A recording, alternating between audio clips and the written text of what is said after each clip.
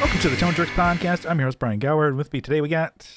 Kyle McIntyre, like always. All right, Kyle. And forever. How's it going, Kyle? What's new in your world? What's shaking? What's grooving? Is good? Yeah, I'm glad you asked, actually. You haven't asked me that in a while. Since last week. Yeah. Okay, well, shocker, I got a new pedal. Mm-hmm. I got a Jackson Audio, it's a Jackson Audio / Silvertone collaboration. Mm-hmm. So it's the Twin 12, the 1484 collaboration they did. I just thought it was really cool sound when I was doing my research on it. It is difficult to get a fucking, because it's so shiny with my light. Okay, yeah, that's about as good as you're getting. Mm-hmm. So, very basic pedal.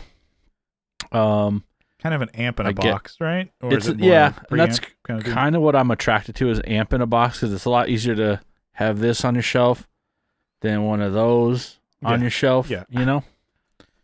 So, which I know it's not the same thing, right? I get it, but it sounds pretty fucking. Don't fucking talk shit. It sounds really good. Mm-hmm. I actually really like the way it sounds. I was running it through native into like a clean Fender amp, whatever, mm-hmm. and getting the sound that I liked from it. I did like first tried with a tweed that's in there, and then I tried they call it the the twin. I forget mail order twin is what they call it, but it's a Fender. Yeah. So it's kind of funny. Anyways, yeah, this sounds great through it, and I guess we played it at the beginning of this the beginning of this recording. So you heard it. You probably thought it sounded like shit. No, it definitely has like a flavor to it. Were you saying kind of more like lo-fi, garagey kind of deal? Yeah. Or even so like immediately when I started playing it through my tweed here, just like when I first got it, I plugged it up, and dang, I was like, this is cool. It makes me feel like I'll join like an indie lo-fi band, and just like this is the only pedal I need. Maybe a delay. Yeah. You know, and just like a DL4 space reverb or something. Mm-hmm. And this thing. Yeah, you're saying that's like, it reminds me of like Mrs. Magician, a band. Yeah, Mrs. Magician. So I was playing those kind of riffs, just like dun dun dun dun dun dun dun dun, just like eighth note, power chord. Mm-hmm. You know, I'm like, this is pretty sick. And so when I did the bass, I did it like I picked like the shittiest tone pretty much you could find in the when I was scrolling through the available presets. I was like, nailed it using this bass on this. So that I really liked it. It was fun. I just picked like a simple like 2 riff kind of combo, and then just copy and pasted it in that song you heard. Mm-hmm. So yeah, no, that's pretty cool. Definitely, a pretty unique sound. And I don't think I've ever played a Silvertone amp before. Well, yeah, because they fell apart. Yeah. Before you got your hands on it. I hear people talk about it all the time, like, oh yeah, these are, that's the sound you want. I'm like, first of all, I didn't know what the hell amp it was. Mm-hmm. But when people were talking about it, and then I saw the Jackson shit, because I kind of am diving into the stuff they're making now. Mm-hmm. Or at least my eyes are on them. I'm like the Eye of Sauron, who's like, when Frodo puts the ring on, I'm like, or like the eye turns. Yeah. You don't get it because you don't watch that shit. You're not up on it. Like, you don't know, dude. There's that meme where it's like when Bilbo puts the ring on, he's like do do do do do do. He's all dancing having fun. And when Frodo puts the ring on, it's like everyone can see him. Like all the evil can see him where he's at. Like he just puts GPS on and turns his car alarm on, kind of situation. Everyone can find him. Anyways, it's like a different. Yeah, you gotta watch the movie for that. But anyways, you had to be there for my Lord of the Ring nerds. Lords of the Rings will know that. Lords of Dogtown, you know what's up. A-Town down, baby. Yeah. What is that? No, because there's tons of bands that have used those amps, and like I think even like it's like a Jack White type of sound too. Yeah, Jack White. I think you and I were talking about it too, but it's like, you know, anyone who's trying to get like a vintage kind of sound, so Black Keys, Yeah. you know, they have definitely used that shit. Mm-hmm. But yeah, you were mentioning when we were doing a little sidebar, you know, action. That's really poorly made, like because it's a Sears. Yeah, like, it was like I think, amp. Yeah, cheap amp back in the day, if I remember correctly, and they were like cheaply made. Like I don't think it was like the head casings were actually wood, if I remember, or maybe seeing a rig rundown or something like that about it. It's like just Like heavy cardstock. something like that. How much paper can we put in this thing? Yeah, because they weren't meant to be like, you know, professional used amps, I believe. You know? It was like a starter amp, but they just made it really like it sounded really good, I guess, but just made poorly. Mm-hmm. Well, it's So like I guess you could rehouse it, mm-hmm. you know. And then even like was it like Les Paul Juniors, Gibsons, like back in the 50s when they came, those like, oh, it's a student guitar. I'm like, and then you know, you get a Gibson like Les Paul now, like a 56 reissue or something like that. And you're like, this is $2,500. Yeah, just for a one pickup, a starter. Yeah. But you know, Well, more on that later. Yeah. I guess we'll talk about that. I guess a little bit later. Shit, not to slide in here. Well, maybe we'll do it after your what's new, because you remember last episode we did the bass shootout we played. Oh yeah, for people? yeah. Talk about it. So I guess should we? I don't play him again, or I don't know. What do you think? Yeah, we could play it again, then reveal the. Yeah, I don't know. I don't know how you want to do it. So, maybe cut in the songs one more time. So here's the first one.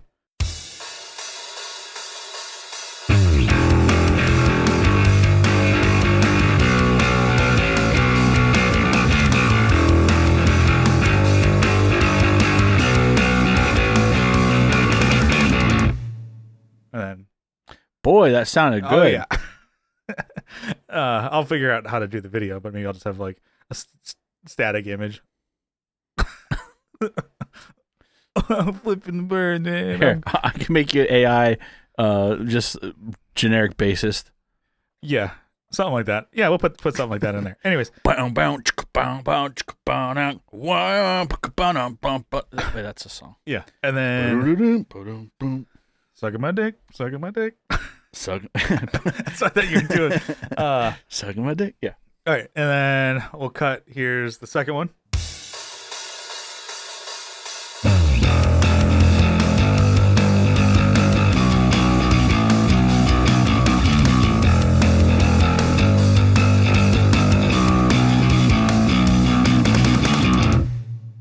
Oh, cool.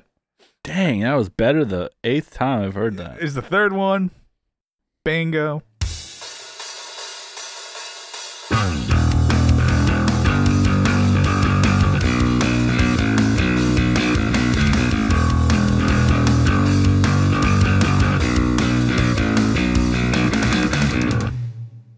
Fourth one. Bango.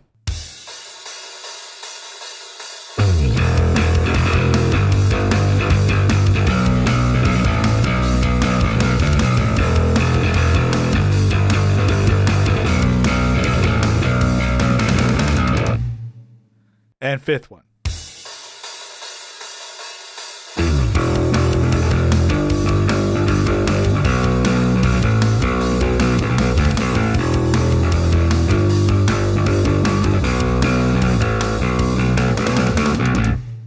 Bongo. Okay. So I'll see. Yeah, like I said, I'll see how the video edit was gonna go, because we're not gonna play it again. For us. So okay, I thought it was pretty cool. Like I mentioned last time, it's like, oh, it's a fun little ear, like not training or whatever, but just see how good my ears are.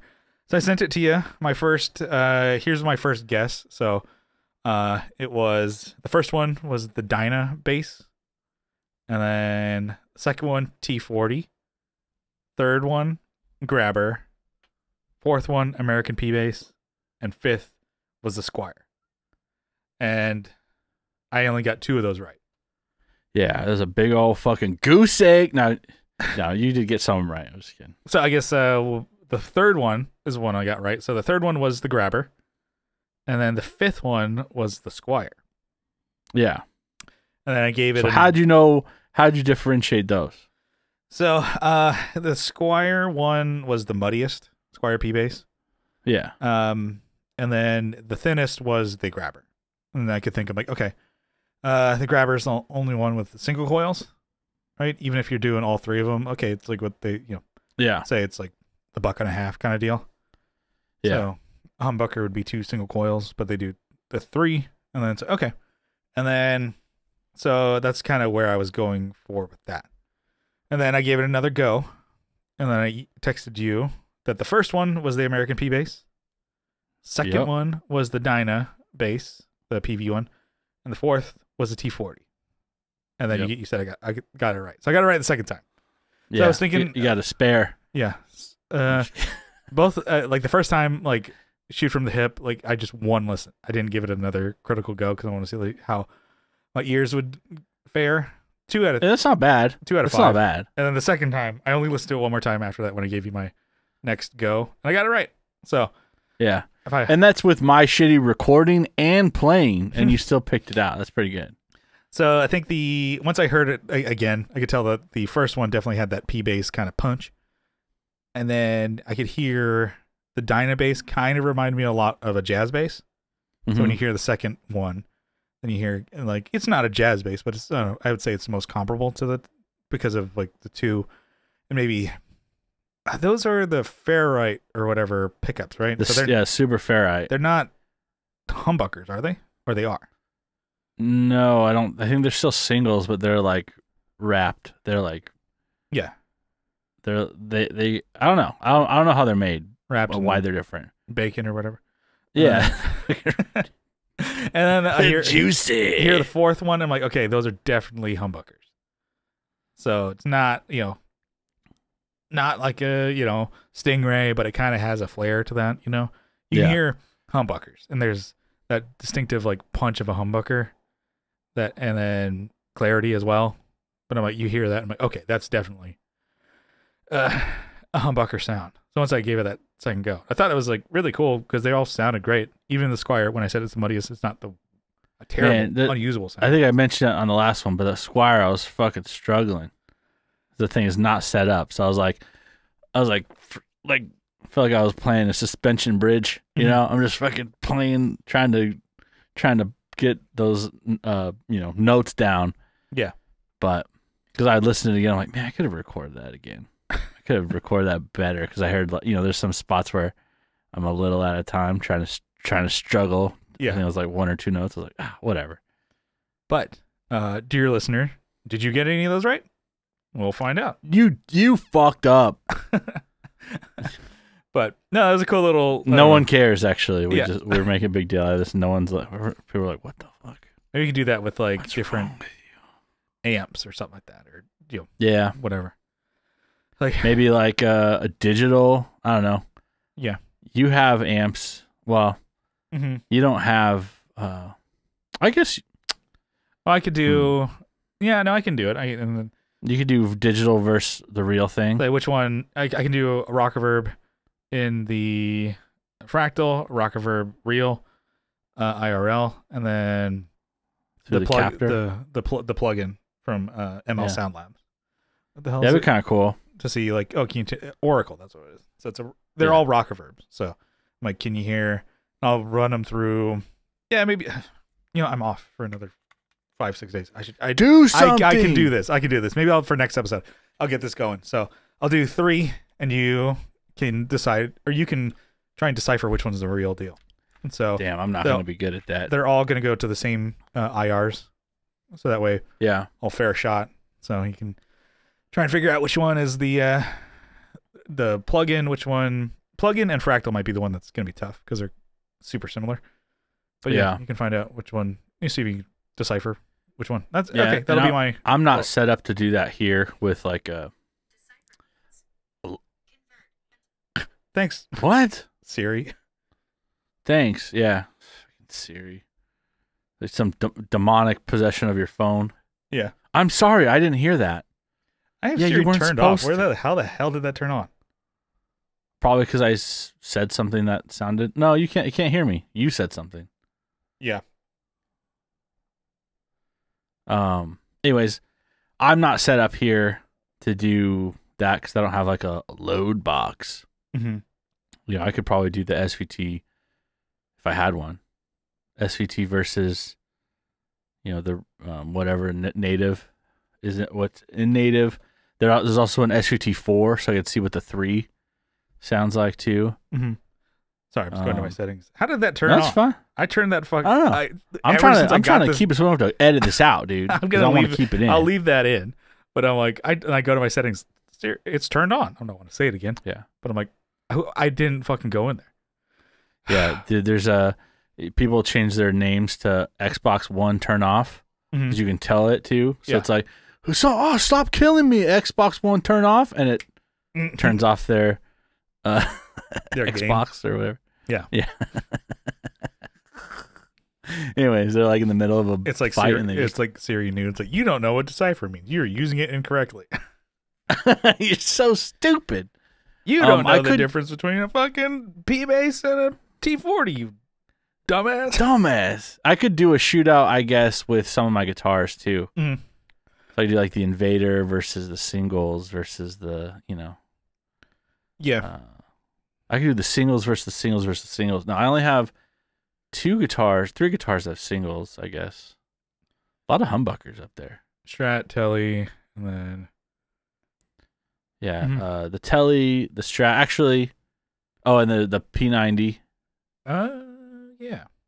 And then I plan on building this PV here soon. That could be kind of cool to be like, okay, can you tell the difference between a P90, a Strat single coil, and a Telly single coil? Yeah, they're going to sound different, but can you differentiate which one is which? I'm pretty sure I can. Yeah. So I have. Trying to challenge the kid. I could try the.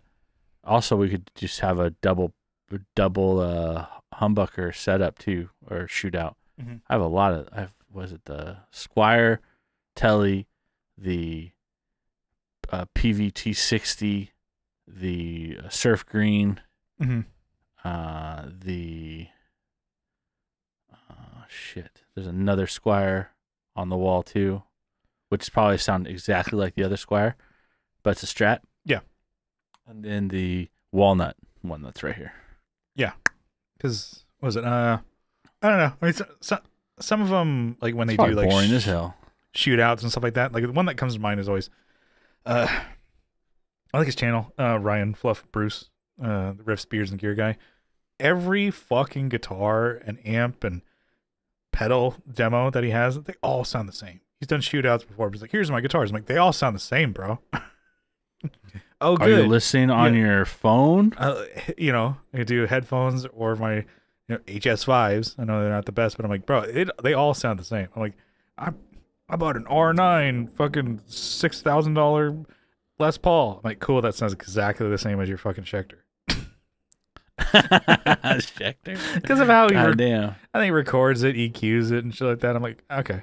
I'm like, don't you want? Well, he probably EQs it the same way. Yeah. He goes, oh wow, I don't like the way it sounded. It changes all perfect, perfect. Let me just make it like all my others. Exactly. But anyways, so I mean, he's a cool guy. Well, he listens. Yeah. He's like, what the fuck? Unsubscribe. Yeah, these guys are ripping me a new asshole, as they say. These guys are fucking me in my ass, as they say.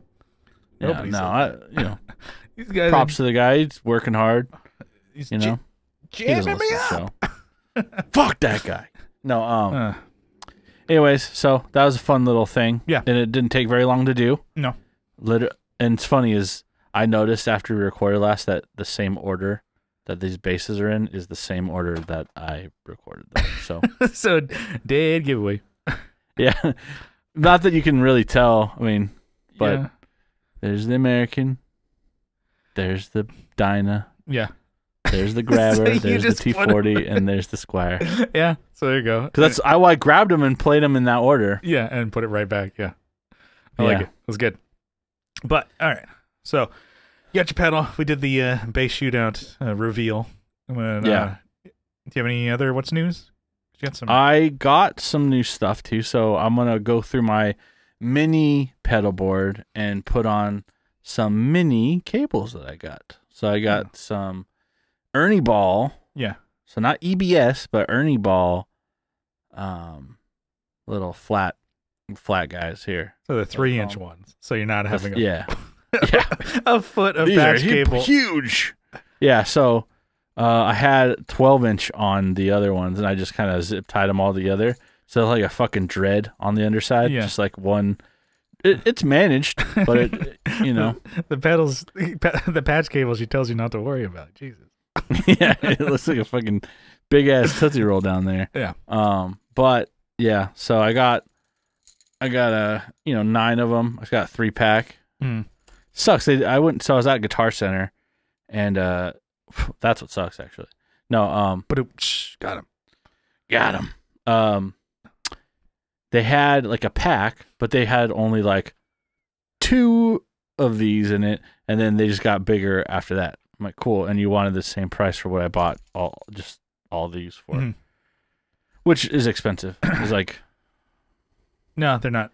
$22 for 3. They're not cheap, but they are good, and they have a clean board. Because if your pedals are right next to each other, even 6 inches, like you don't need. Hey, there you go.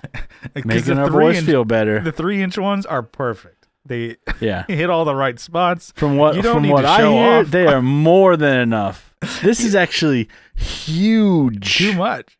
All right. Yeah, some say this is too much. Yeah. This is too much. You know? Yeah.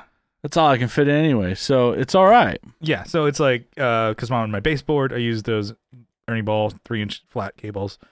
Good, keeps it clean, like less excess. I got a full 1.5 anyways to get it to fit. So yeah, and then I have those on my mini board too. So I'm gonna put these on my mini board, and then take my 12s off and actually use them, in other places, and then probably get more shorter EBSs with the gold because I like the way those look. Yeah, the 6-inch ones probably could be like just a better, because the 12-inch ones are like.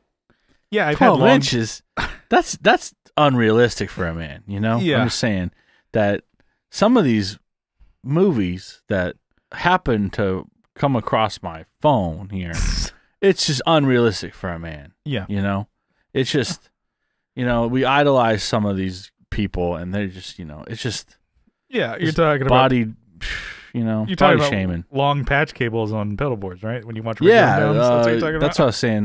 Watching like gear reviews and those types, rig rundown. Exactly. Yeah. Seen those boards? Those things are huge, man. Well, really giving it to the crowd there. They're just showing off. Fucking talking about. I don't even know where I'm going with this anymore. Just shut up. Because what is it? When I had my bigger board when we were gigging, that PT3 board, sometimes I had to have really long patch cables, but ideally, like, you wanted them as short as possible, just so it's like less like cables. Just it's also nice to have other options, like other sizes than like if I had to throw on like the MXR ones, those are like 6 inches, and these are 3, and then I have it'd be nice to have some other sizes. It'd be nice to have all the same patch cable. Also, it looks clean, but it's just in my house. I don't really give a fuck. For the mini board, I want to get rid of all the shit underneath it. But other than that, I mean, yeah, I don't know if I showed what that looked like underneath, but if not, I think I got a photo. I think I did. Yeah, because I showed the MXR. Totally did. Yeah, I showed the MXR power supply. Yeah, because for my Pedal Train Junior board, which is like kind of like my ideal pedal board, like when you're using actual pedals instead of like a fractal or something like that. Yeah, that one I'm like, well, I want to get this done and all set up to with all the patch cables. I want to like having to like run excess like a 3-foot cable underneath and zip tie it together. I'm like, no, it's all clean, clean ass board. And then I'm like, cool, I'll put this back in the closet. Yeah, I got that looking just right. Time to put you away. Yeah, I should bust it out and just kind of have it like set up just so I can just start playing more. We should build pedals live on the podcast. Build pedal boards. Just it's still a good way to stretch an hour when you have no content. Oh my God, I don't know what we're doing. I got the perfect plan. I got no time. We're gonna spend so much time. We're gonna top down view of my desk. Yeah. But no, that's cool. POV. Yeah. That's cool. Yeah, no, there's great patch cables. Like, yeah, I saw him at fucking Guitar Center, and I heard your voice in the back of my head. You know, just get him, you fucking piece of shit. I'm like, all right, Wow. Chill out, dude. All right, no need to yell. That was actually why I walked in here. So I don't. I did walk in there just to get those. I act like, oh, you got these? Cool. Oh my God. No one has these. Oh my God, you have pedals and cables? Whoa, crazy. Well, they did have that, like, the pedal station, but they have guitars there that don't have any fucking guitar straps. I'm like, this is cool. Yeah. That's like, oh yeah, we got tons of drum sets. Do you have sticks? No, we don't have sticks. Sorry. No, we don't have. Oh yeah, we don't have seats. We don't have any drum thrones. We don't have any drum thrones. Sorry. That's basically what it felt like. I was Fresh like, out. cool, no strap. So no straps and no cables. Sorry. Yeah. It's like you could have set these up with like a headphone amp, but they have them plugged into amps. They probably got tired of hearing people play. You know. Yeah. Except when I went in there, this dude was like, he was staff because he greeted me at the front door, and then I was looking around at some of the amps they had, and he starts playing drums to like he's working, but he's playing. He's like, this thing's pretty cool. I could hear him talking to like his coworker. This is pretty sweet. You could play some odd times on this because he's running like a metronome. I'm like, that is so annoying, dude. Yeah. You think fucking. You must be new here. Yeah. If you think guitars are like somebody just riffing on guitar at a time or whatever, at a key, untuned guitar, like drums, man, that's just one drummer, one drum set. Okay, annoying. NAMM level drumming is like you're actually looking. Going. Do they sell guns here? I just want to kill myself. Where's Kyle? Oh, he's over in the drum section with Is a there gun a guillotine somewhere in this room? Was it last the time guy we went to NAMM, you just like walked through the security. Just nobody checked your bag. It wasn't the first time. It was the last time we went. Yeah, no. Was it the last time or the one before it? The one before it. Oh no, you were there, so maybe it was the time. Well, no, because I've gone the last 2 times. I remember you just waltzed right past them, and then they were like, they're freaking out. One of them was like, "Oh shit."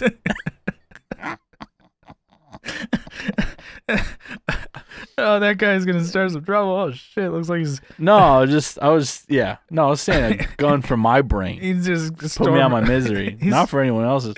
He's storming the Capitol. You better just let him go. He's looking for Nancy's desk. Yeah, the shit on Nancy's desk. Where's Nancy? Where's Nancy? Shit. No, I was saying, you know, the guy who's they have the Zildjian display where he's like hammering it. I just put my head on the fucking block. just put my head, just have him fucking. I'm like, dude, just put it right here. I was like, just right here, the soft spot on my head, actually on top, the soft spot that never fucking healed. Just do it. Do it. Just do it. Yeah. Rachel. Because there's that, like, it's like you're not hearing the difference between these symbols by just a bunch of bozos. Yeah, it's like Splash City in there. It's a splash zone. Isn't that movie? Was it Splash the mermaid? Yeah, Tom Hanks. She makes like a noise and just destroys all the TVs in the TV store. Yeah, I barely remember that movie. I know there was a Splash Ford Ranger. That's pretty sick. Yeah, it was like yellow. Yeah, that's pretty step sick. side. Yeah. Sick graphic. Yeah, that's fucking Salt Life. Right that's like, right, like 90s. Like matching fucking jet skis with that. Goddamn, drop them in. Yeah, splash around. Let them fucking know. You can't let them know there's a fucking monster in this lake. You can't tell me nothing. Anyways, that's my what's new. What you got? So we started recording guitars for the new Just In Case EP this past weekend. So and things are sounding all right, pretty nice. Good. So Adam used his Strat, and then into his Mesa F50 combo. He's got a 1x12. But we didn't mic it up. We used my 2 Notes Torpedo Captor X. So, Ooh, and it's sounding actually pretty fucking good. It's kind of the first time me actually using that Torpedo Captor X, because I had it. I think listeners of the show remember I got the Torpedo Captor, which is just a load box, and I'll give you a load box. You send that signal without a cab to I had a 2 Notes IR or whatever. Yeah, it's a cab M. So it's a a pedal. So I could send that to it's kind what's the M stand for? There it is. Bop. So,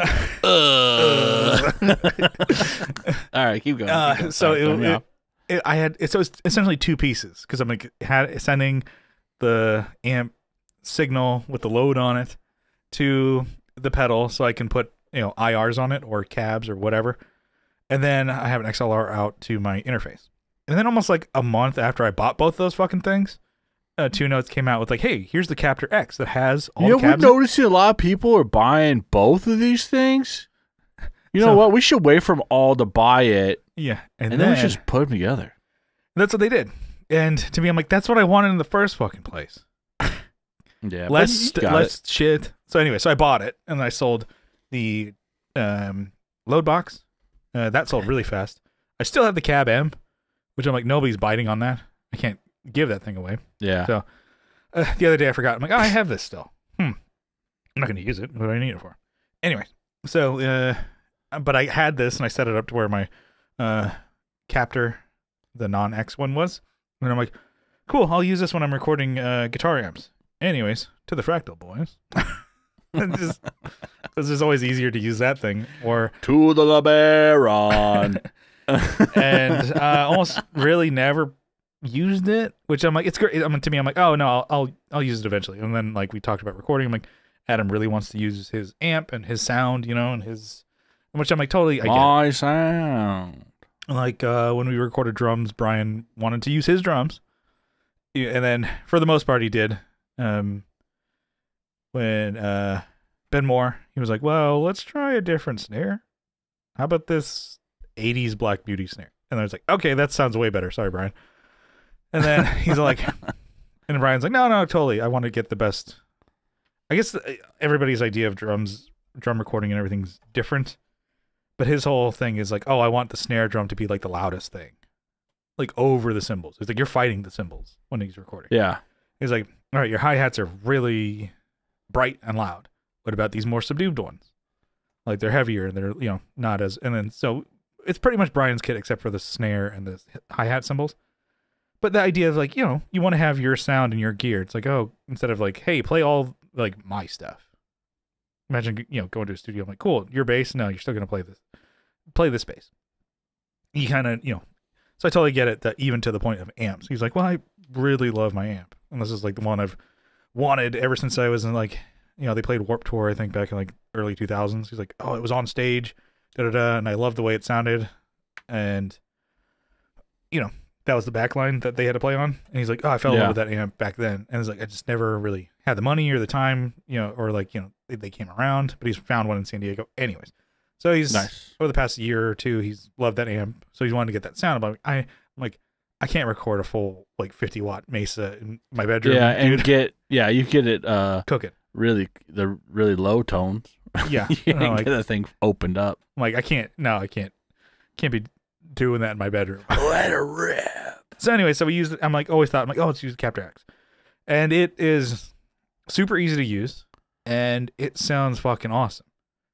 Like Adam was reviewing, he's like, not reviewing, but looking up, like, what's the best kind of way to dial this in? He's like, 1 o'clock is where, like, don't go higher, and noon to 1 o'clock on the master volume. And that's where it really cooking. Really opens up. And then he's like, I've never had it that loud before. And obviously it's silent recording because it's going to the load box. He's like, Yeah. man, he's like, wow, that sounds awesome. And it did. And so I'm like, man, what a great thing. I think you should get one, but they're not cheap. They're like $500. But You think I should get? a Oh, Captor X. the load box. Mm-hmm. So, anyways, I love like me some Fractal and Helix, you know, but there's something about real amps, you know, tube amps, you know, that it just sounded so fucking like, because we did a scratch track of, you know, the before going into drums, and so I had that reference there, and just the Fractal on there. I'm like, okay, I'm sure we could have dialed it in a little bit better or whatever, but I'm like, that sounds not even close to like the Mesa. And then, you know, could say, I'm like, oh, it's real tubes and, you know, preamp tubes and all this shit that is going through in circuitry and whatever. It's like, it's more real. Yeah. But even though obviously it'd be nice to, you know, have it cooking. And It'd be nice. It'd be nice. It'd be nice to have it mic'd up, you know, with, you know, nice mics going, you know, let's say if we recorded it with Ben at, you know, Guitars with Singing Serpent or whatever. I'm like, one, that probably cost another $1,000 and just for the day. But it would be running through a board and EQ and maybe some outboard pre's and stuff like that. And so it would sound even better, and then get a real room sound and shit like that. But I'm like, hey, we're, you know, taking steps to make the EP sound bigger than the last one. You can add some room later. Add Yeah. a little bit of, but you know, even just the difference of using the Mesa amp and, you know, IRs through the Captor. I'm like, this sounds warm. Sounds good. It's great. Pretty much just starting off with doing just the rhythm tracks, and then I'll do my bass, and then he'll maybe come back and just do any leads, and then we'll get to vocals. But it's sounding great. We're stepping shit up for this EP, and so, you know, it's not finally, like god damn. you know, it's like the last one that we did. It's Just like kidding. we recorded drums in Brian's garage, and then I did a Fractal with everything. Now it makes me, yeah, it's got me kind of wanting to buy more amps now, because of how great that sounds in comparison to the Fractal, even though it's still being digitally gone, you know, through a IR and shit like that. Mhm. So it's kind of taking digital and real and just blending them together. It's great. I love it. It makes me like, I'm gonna record using the Fractal for bass, but I'm like, what if I had a tube bass amp? That'd be pretty cool. I had a tube bass amp, and I sold it. Because these load boxes can, I think maximum is 150 watts they can take, but most of them are 100 watts. So, like, say you couldn't use your Ampeg Classic that way. 300 watts, it wouldn't be able to handle the load. It wouldn't handle your load from the Ampeg. Yeah. But the SVT3 would work? It wouldn't be worth it anyways because it's not tubes. But yeah. To me, I'm looking at tube amp, you know, because tubes are warm. A tube amp. Well, because one dude. that I You had ever play with tube amp, bro? was the Ampeg V4 BH. B. Yeah. Because it was 100 watt 6L6 kind of like Ampeg classic style amp, and it was 100 watts. And should have kept it. The reason why I sold it was because it wasn't loud enough for gigs, really. And I'm like, I don't want to just hold on. And stupid me, it's like I don't want to just hold on to gear just like for what if. And now I'm like, what if I had? And now you're I was jammed up. You know, I'm like making more money than I did back in like 2019 or 2018. Now, yeah. But then I'm like, I definitely put that money to work and used it. So, anyways, at the time I had to get rid of it. I couldn't just hold on to tons of gear. And nowadays, I'm a little bit better. Not that I'm like killing it or anything. I still can't afford a house. Couldn't afford a truck either. I was like looking, a neighbor got like one of those Rangers, but the Raptor ones. I'm like, that's so sick. Look at it. Oh my God, $60,000. Nope. Move on. But there's a 73 V4B here for $900.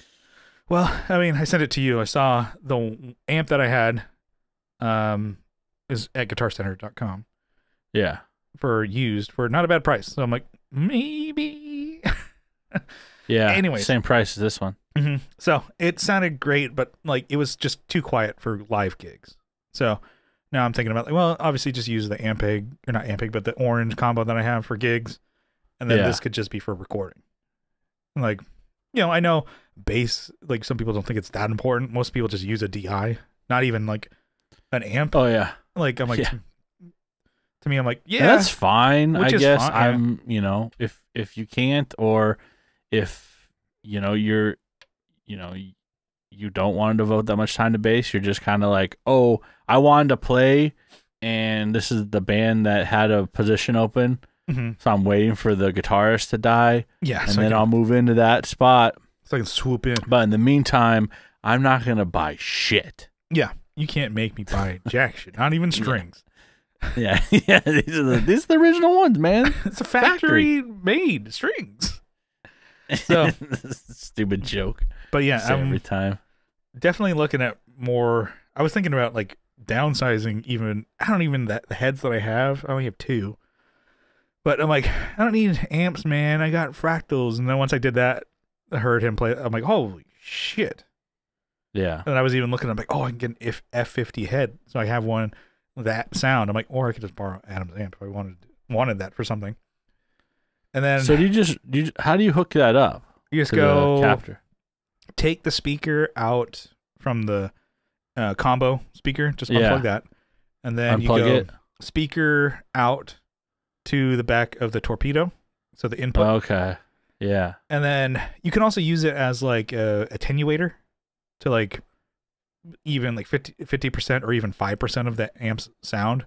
So if you want to have your amp, cooking at that 1 o'clock volume, but you wanted it less, then you can just totally do it, for gigs. Instead of that, you're too darn loud. You just to get in that. That's interesting. No, I was thinking, how the fuck do you undo that? Yeah, I guess. But you just don't plug the speaker in, so I have that going in, so it's not going to damage the amp at all. And then I use XLR out to my interface, and then that's it. And then I have it USB B or micro or whatever just to my computer, and I can change the IRs. And so found 2 that I liked, and then so we just went with that. And then which ended up being like a Sewer 212, and then like just a smaller Mesa 412 from ML Sound Labs. And I'm like, yeah, we got the sounds that we wanted. Here you go. Nice. And then use the same guitar. I think he didn't even bring his SG. He's like, no, I want to use the Strat. I like the Strat. I like the sound. Boom, done. And then experimented a little bit with some drive pedals, but it just went tried and true. He's like, oh, I kind of want more of a mid hump on this. Tube Screamer it is, boys. And it worked. Sounds good. Can't go wrong with a mini Tube Screamer and a Mesa. Come on.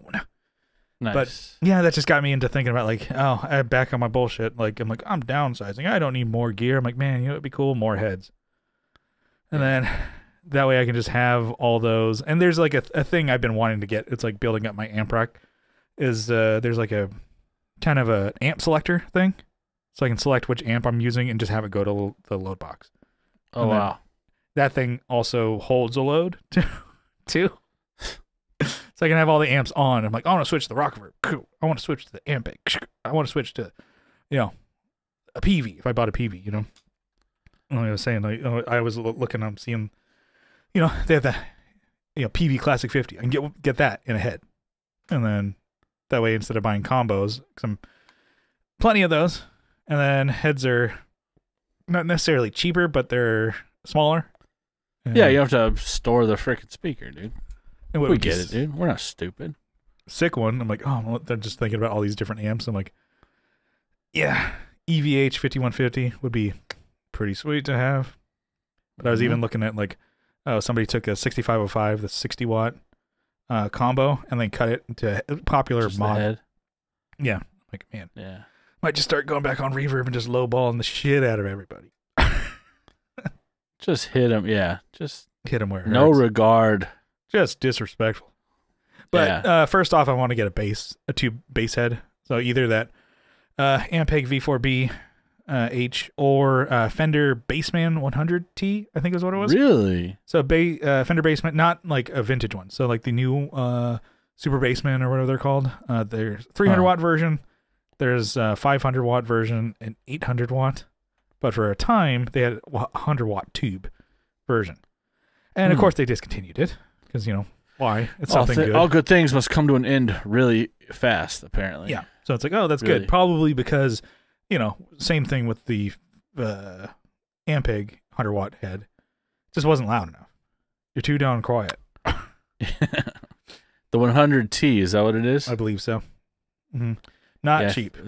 Both of those are going. They're not super cheap. So keeping an eye out. Yeah, it's about $1,000. Yeah.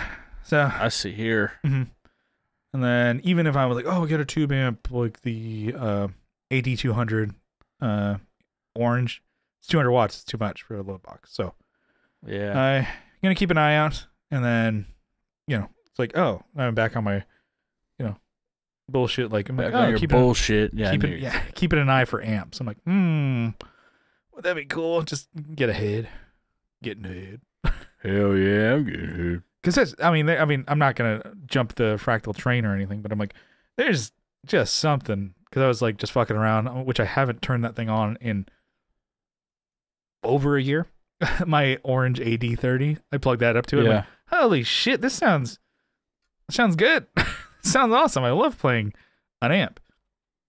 Like, and this is my sound. I can have it cranked halfway and not blow the roof off the joint because it's just going. Yeah, just that'd be cool. I'd like to hear the recordings you did. Yeah, I can put those on the drive just so you can check it out. No bass yet, but yeah. And then other than that, I did buy something for my EDC. Didn't need, but little flashlight. Yeah, flashes, Brian. From my keys. Oh boy. That. Oh wow. The low guy. Good. Yeah. Keep it on my keychain with all my other crap. And you said you can recharge that, right? Yeah, USB-C. Nice. That's very cool. I don't know, just something that I didn't need. It also comes with like a clip that I could put it to my hat or something. Why? But why did you need that though? I didn't. What made you go? Oh, I need a flashlight instead of a flashlight. Yeah. I don't know. Didn't the flashlight on your phone stop working? Oh yeah, and then yeah, it did. That's what you told me. That's what it was. Yeah, no, totally. I just connected that right now. So it stopped working it stopped I'm working. like Sherlock. Yeah, I'm like Sherlock Holmes over here. It stopped working for a while, and then I was like, fuck. Turned off the phone and then I don't know, restarted it, and then it worked again. I'm like, all right. Well, this is working now, but I'm sure it'll go out again. But like, what if I need a flashlight? Yeah. Right. So I'm like, not that I'm going out on expeditions or journeys or like hikes like Johnny does, but I'm like, I don't know. It's the same thing too. I'm like, I just keep it on my keychain or my keys or whatever, and then it's not gonna hurt. Yeah, and then I was like seeing again, like in different like not forums or whatever groups and shit that I'm in, like on Facebook. I think on Reddit. There's is it like a bozo move to have my keys on a like my I don't know belt loop? No, I don't think so. Like carabiner. I'm like, people say like, what are you, a fucking janitor? I'm like, what? Is that a bad look? Shut up. That's a working man's job. Yeah. You know what? That's a Carhartt job right there. Yeah. See this? Working. Push back. Man. Yeah. You just stand up for yourself more, Brian. Just go into those groups and just start raising hell. No one said it directly to you, but you took it so personally that it seemed like it was. And then, you fucking piece of shit. Because I was on Amazon, I gotta buy a flashlight, and then there's something like, I got like a screen protector for my phone, like but it has like a privacy screen. Oh yeah, my sister has one of those. I'm like, what are you trying to hide from me? Well, she's like texting someone. I'm like, what are you doing? And I'm like, that's pretty cool. I saw a coworker have that, and I'm like, you see that, and then just to the side, you're starting to not see it. I'm like, who cares? Well, yeah. I mean, but you just want to open up a tab on accident that you forgot to close. Okay, well, this is like, we're kind of talking about like Instagram is going nuts. Oh yeah, it's like, okay, so it's like just my feed is just super horny. Yeah, like it just okay. So there's a setting for like turn off sensitive material or whatever the hell it is. You can also turn off like political ads or whatever. So I'm like, oh, let me go through this. I'm like, well, I had it turned on. It blocks a lot of stuff. I'm like, well, I don't want to be censored, but I don't mind the political thing. I'm like, keep that off my feed. And I'm like, yeah, turn off the sensitive stuff. Like, let's just leave it on. And instantly, oh my God. I'm like, oh my Lanta. And then it like just these ladies. Oh my goodness. Yeah. It's like they are showing it all. And I'm like, oh my goodness. They're selling and I'm buying. And I'm like, I should probably turn it back on. But and then I'm like, well, there's other stuff I want to see but it's like, and because this is what happened when you took over, when I guess with the Tone Jerks podcast, Instagram, it was just flooded with anime. Yeah. I thought you didn't have it on for that. So I'm like, no, I think I turned it on for Tone drawn jugs everywhere. I'm like, that's a lot of what it is too. There's anime and then also IRL, just ladies. I'm like, what the fuck? It just knows that I'm a dude. Yeah. It's like, oh, you must be horned up. And sometimes the friends that you follow and stuff like that, they're following and liking these things. I'm like, oh yeah, I see that too. I can see that, bro. Yo, yeah. And I'm like, or this person follows that. I'm like, well, that's how I got, I guess, by association. Yeah. But I see that they like it. I'm like, I see it. And I'm like, that's yo, chill out. Like that's literally a porn star. Yeah. So and so is following them. I'm like, hey, you scallywag. All right. Keep rolling. Anyway. Oh yeah. Not that I got it for that, so I can continue to look on it. But I'm like, it was like a couple bucks, and then like a coworker has it, and I'm like, what's she looking at? Yeah. But it's just kind of the joke too. It's like, not a joke, but it's the thing. It's like, you don't need to know what I'm looking at. Why do you need to know? Yeah. And I'm like, cool. Now I can block it. Yeah, and that's sus. Is that what the proper term to use that? That's what they use these days. These Gen Zers. But anyways, that's kind of my what's new. So some music stuff, some I don't know, igniting the flames of I don't know, gear. Was it gas? That's what it is. Gear acquisition syndrome. Yeah, I've never called it that. It's been several years of me not wanting anything or wanting to buy anything, and now it's like, let's go. Oh. And of course, it's amps. That's what I want is amps, not the the most expensive part collecting guitars. Yeah, and then you can buy cheap guitars, but I'm like, really cheap amps are not worth it most of the time. Yeah, and you can build guitars out of parts. Yeah, amps are a little harder to do. Yeah, I mean, you can do it, but yeah, and that's of course all the ones that I want are like tube amps. Because I'm like, I got it. Why? Because I got it.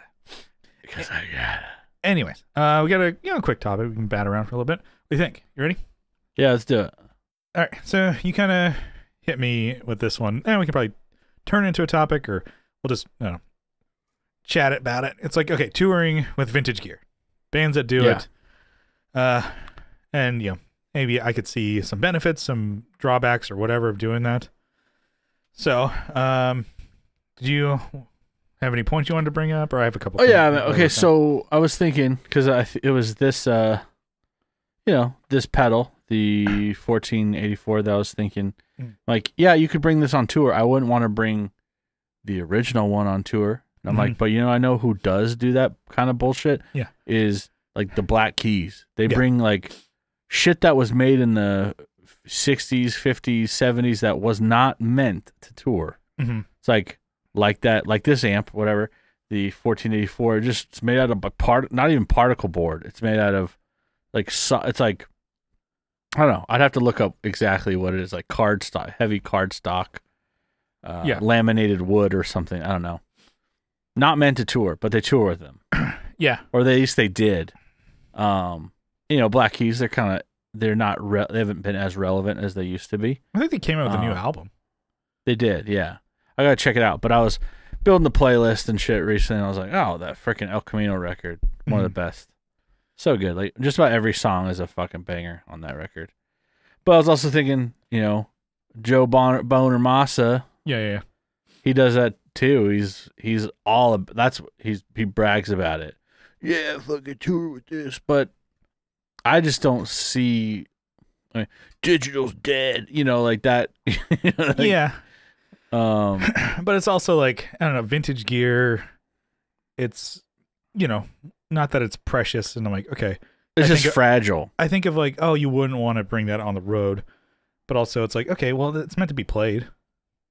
We'll play it, you know, until it can't anymore. Play it. I would say studio play it, but you know, I guess when you know the difference between Joe Bonamassa, I guess, and other, you know, and even the Black Keys is Black Keys.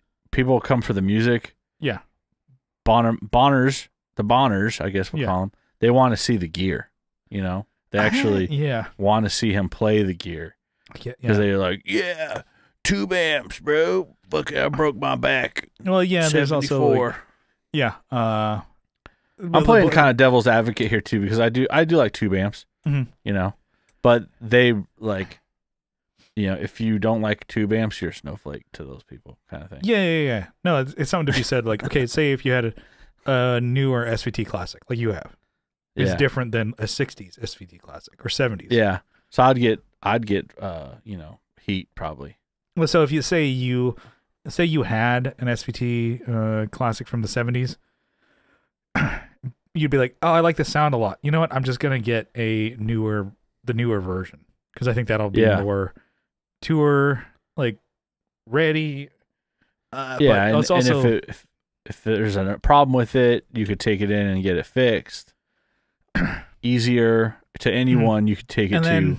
It's also like that whole thing too. It's like, well, you know, if it's so precious and you just got to keep it at home, you're not using it. I get it, but I don't know. There's something to be said about both sides. Oh, yeah. And then we had friends in a band. They were touring. The bass player was originally a guitarist, so he had like his whole Mesa rig was his thing, but he's playing bass and off track. You remember that? And so he's like, okay, his bass rig that he had was like an old like '90s like crate combo and stuff like that. It was Carvin. Something like that. I think he got upgraded to a Carvin. Okay. But he was like saying, oh, you know, one thing they had mentioned, I'm like, oh no, it totally makes sense. It's like old gear, like even, you know, not that it's vintage, but it's like this old like '90s like crate amp that he had. It was like, it'll just fall apart on the road. He's like, we only did like a run or two, and it's like that combo's done. Like, and so he you know, they got a new Carvin thing going. I think they had somewhat of a relationship with them, and so we got probably a little bit of a deal. You know, I think they were like, hey, they don't hook it up, really. So but it was like, okay, a new Carvin, you know, 410 and head is gonna last longer than, you know, that '90s crate combo. And also, there's a difference between a combo and like a stack, but still. Yeah. That, I mean, to me, I'm like, they said that, and I'm like, yeah, no, that makes sense. None of that sounds false to me. And so, and we've taken shit on the road, and we've taken it in cases, which that's cool, but also, goddamn, heavy as fuck. Yeah. I made this amp twice as heavy. Yeah, for these other, you know, these bigger acts have trailers and semi trucks and shit. And I mean, part of what JB does is he goes to small towns and goes on Facebook and Craigslist and buys the shit that's in, you know, he buys it while he travels across the country, which is kind of cool too. But I mean, I think cool. Yeah, we were looking, but he also plays it before the show, before the podcast. We're looking at like the gear for Black Keys. Yeah, I remember from like the rig rundown and stuff like that. It's like some of these are like, you're saying like, I'm sure they're yeah, some of these freaking guitars, I'm sure their guitar techs fucking hate them. Yeah, it's like, hey, I can't imagine, like some of these I've never heard of, these guitars, and this guy's like, oh god, how am I going to fucking fix this bridge on the road? And it was, or find tuners. Yeah, I think it was one of them, like in that rig rundown, the guy was like, this was a tough one. He was like, he really wanted to get it going, because there was one, I can't remember which one it was. That was a good rig rundown. But he's like saying, "There's no truss rod in here. I have to like weight it down and get it like." I think there was like every show? a metal like bar in there, but it's not like you turn it. It's not adjustable. Yeah, it's probably a K. It's probably a K guitar. He's like, "Oh, he really wanted where to it's get like this a one." Sears, Mm-hmm. a Sears buy. It's like, "Oh, Dan really wanted this, so I had to do it."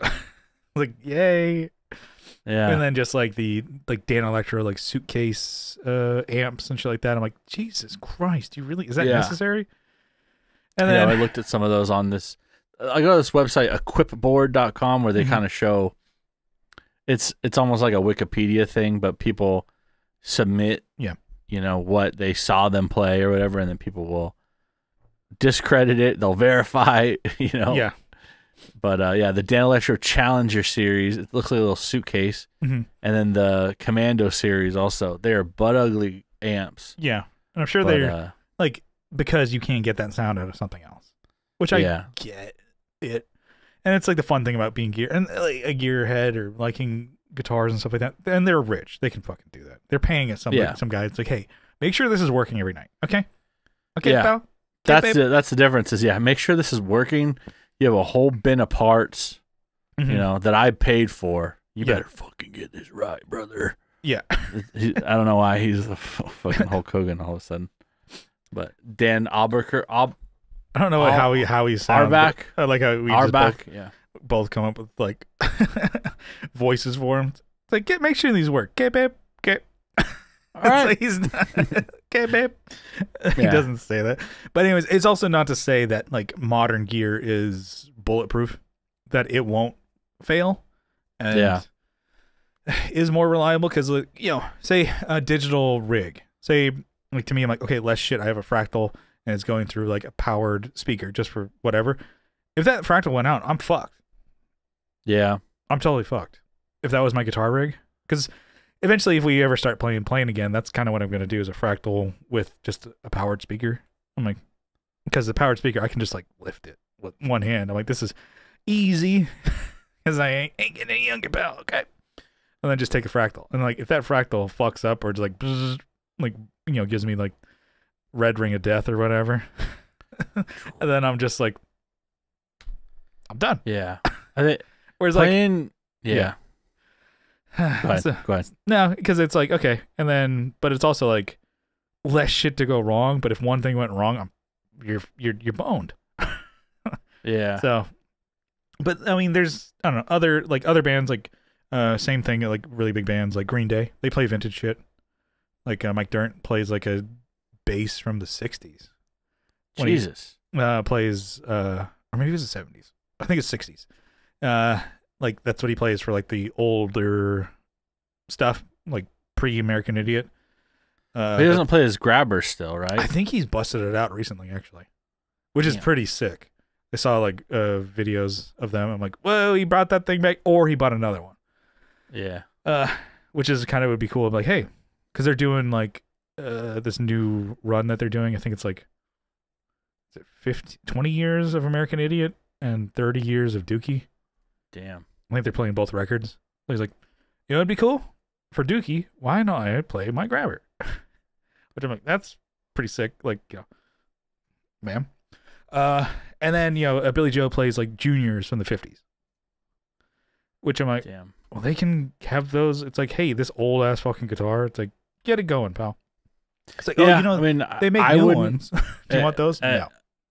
I guess at my level of musicianship or whatever, I wouldn't play with shit that can get stolen, that can break easily, and I would never financially recover from it.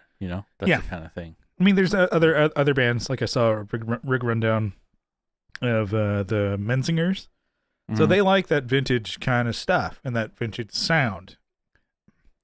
They're not got the vintage money. Baby. They're not super, but he's like, hey, I have like an old like 70s or whatever 60s Les Paul. That's at home. I have this reissue. I'll play this reissue Telecaster, reissue fucking Les Paul. It's like I like old Marshalls. Those are at home. Here's a new reissue of like vintage Marshall. So like they're getting the, it's close enough for them. They're like, yeah, I would love to have those guitars, but he's like, no. Yeah. Just on stage, could get knocked over, whatever. It's in the trailer. It's like it can get fucked up. It's like, hey, those can stay at home. I'm all right with that. The people in the crowd, me, I don't really notice that much. And I'm like, like that's pretty cool. Like, well, you're just, they're kind of keeping that classic sound, but they're not risking like vintage gear on the road. Just the reliability. It's a risk. Mm-hmm. For a small tour, it's a risk, I would say. And if it's like, hey, this vintage guitar or this amp just is gonna crap out every day. Yeah. Like I remember watching a video of like Gaslight Anthem. Like he loved that sound of I think the full tone tape echo thing with an actual tape in it. He's like, yeah, but I would have that on the road and the tape just getting eaten up. Drop that thing. Holy shit. And he's you like, dropped like was it the Echo Rec? The Bimson Echo Rec or something that has like moving mechanical parts? Or it just gets dusty and dirty. Yeah. When you're fucked. Like, I mean, because Brian Fallon was touring with that. He's like, yeah, I got to stop this. Well, like the stage, it moves when you jump around on it or move around. Yeah. What if you might catch that in the delay. I'm guessing that's how it works. Probably not how it works. Yeah. So he's like, oh, I can just get this in a pedal. I just want that slap back sound. Yeah. Which I'm like, on the tape, echo would sound awesome.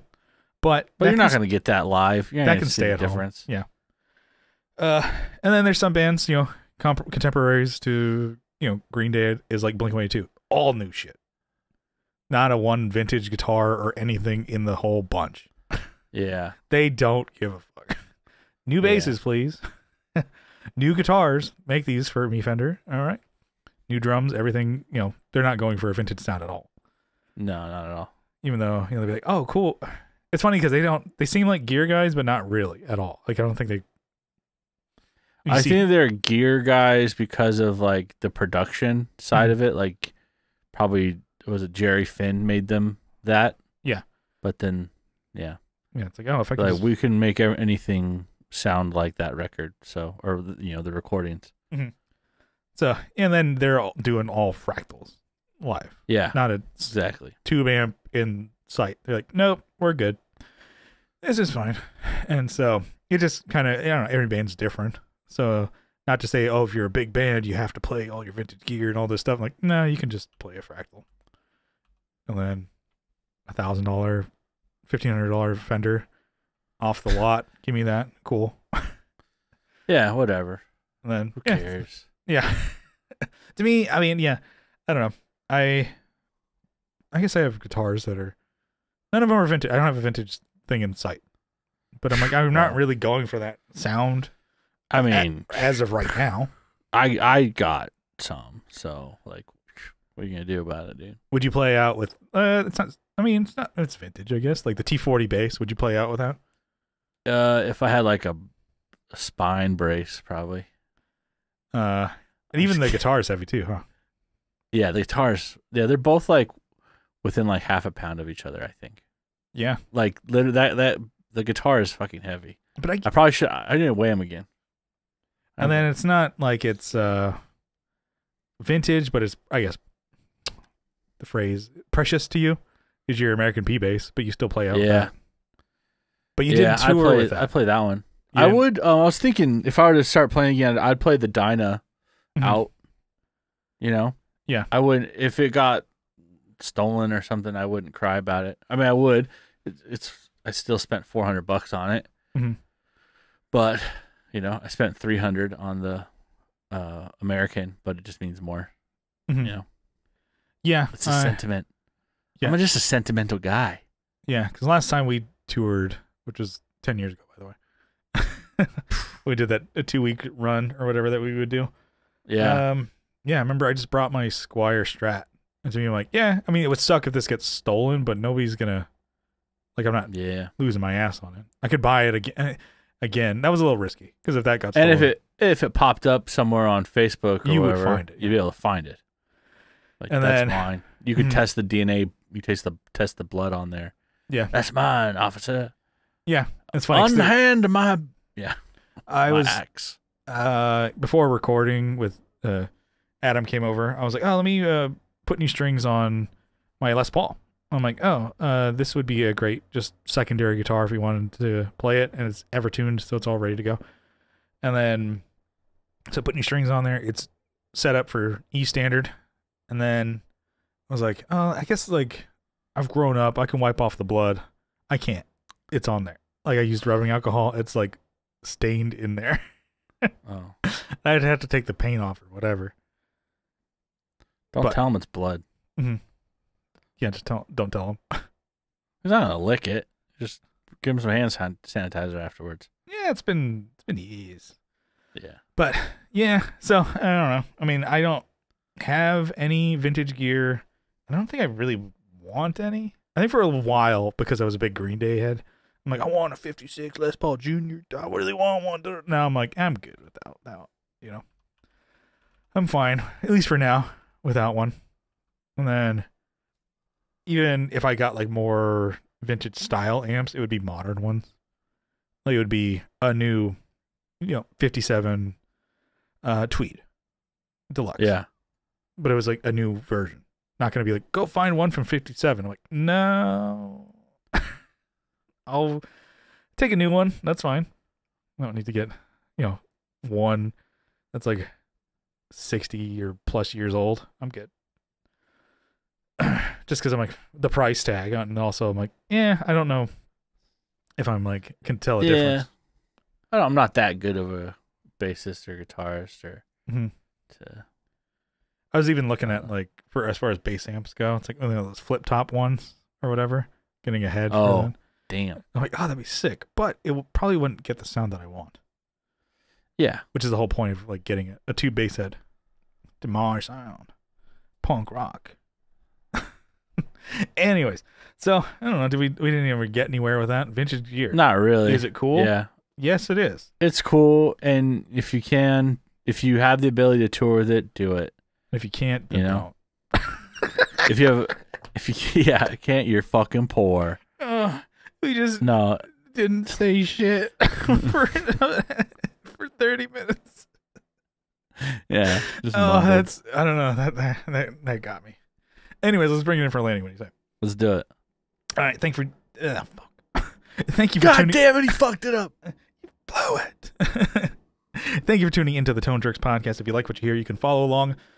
On social media, we're on Instagram at the Tone Jerks. Look at those risque photos. Oh, geez. And then we're on Facebook. We have a Facebook group. Search the Tone Jerks. You'll find it, but it's also both of those are linked in the description. We are on YouTube. Video podcasts are up there. We have some other different videos up there as well. Not risque. But give us a sub, give us a dom over there. And if you really like what you hear, you can follow along on Patreon. No, you can support us on Patreon for as little as you can follow along on Patreon because we post, an extra episode every week. That if you're not supporting us, you can't do anything to it. Yeah. So it's behind the paywall. Mm-hmm. So it's like when you get down to the actual meaty part of an article on New York Times, and then it pops up. Oh, you want to get some information? Give us some money. Give us money. Well, you read the fluff of the article. Now you got to pay up. Pay the piper. So for as little as $1 a month, but if you double down for $2 a month, you get an extra episode every week. You get a whole RSS feed you can put in your favorite podcatcher, and you get all the bonus episodes. We got, what is it, 336 bonus episodes. 333? Oh, 336. God damn it, stupid. God damn. God, I'll see myself out. I'll send you the list. You can read it. Yeah, get that on your RSS feed. You get the bonus episodes, which are set up a little differently than the main here. A lot of fun. Get juicy, risque on the Patreon for sure. And then just for the support, we want to give you all a huge shout out, a sizable acknowledgement. Kyle, you got a list? Yeah, I got it right here. Why don't you give it to me, baby? I got Andrew Walsh from Andrew's Alcove and Red for his synth project. I got Abe Newman, Michael Newman, Nicholas Payson, Nicholas Ogburn, Doug King, Joe from the Like Mind Network, Masters of the Cinematic Universe, also the Just Surprise Me podcast. Got RJ Smith from Teletalks, Televised Neon. Guy's busy. Jamie Davis, Johnny Ray, Steve Rao from 60 Cycle, Hum, add the H, please. Yeah. Kevin E. Quits from E. Quits If you Guitars. don't, you'll get to some risque photos. Yeah. Yeah. Risque Instagram. If it's you don't add the H, you get Ryan's page. Boom. Yeah. His homework folder. Ryan, yeah. Co Schneider from Night Tides. Got Alvaro Villamontes, Brian Nutter of Nutter Guitars, Mel Chibson of Chibson Guitars, Sean Arbo from Gun Street Wiring Shop, Sean Fahey from the band Shadowhounds, Sean Wright. I'm just doing a lot of just Oh yeah. edit those in. Just only the breaths. Just yeah. And then now you're back in the fight. Sean Wright from Lollygagger Effects and How to Fucking Solder on YouTube. Juan Ortiz from Tone Hungry Effects. Mike Oxbig. Denny Whacked It. Oh yeah. Zach Hale. Ben Dover. That one's silly but good. Anita Jacket. Yeah. I like that. Damn. First time I heard that one. Yeah. There's some good ones I've heard recently. I can't remember them. What people do on like the live Peloton, right? Yeah. So they're actually working hard, but they changed their name. So they're it's like a live thing that's streaming. So you're at home riding your whatever, but they're like, oh, great job, jacking my dick up. Yeah. Jack in or whatever. Like, God damn, and the person who's like the instructor is like, God damn it, they got me. Got me again. Or you can use a username, so it's like juggling my balls or something. But some are really good. Some are good. There's like a whole clip I've seen on Instagram with it. So you take my word for it. Anyways, Eric Merrow from YouTube, Instagram, the Movie Podium Podcast. Talk about a busy dude. Scott Hamilton from the Effects Loop Podcast. Matthew Fenslaw, Matthew Davis, Chase Stevens, and Pete from over there. And that is the list. All right. We'll see you next week. We love you. Boy. Bye.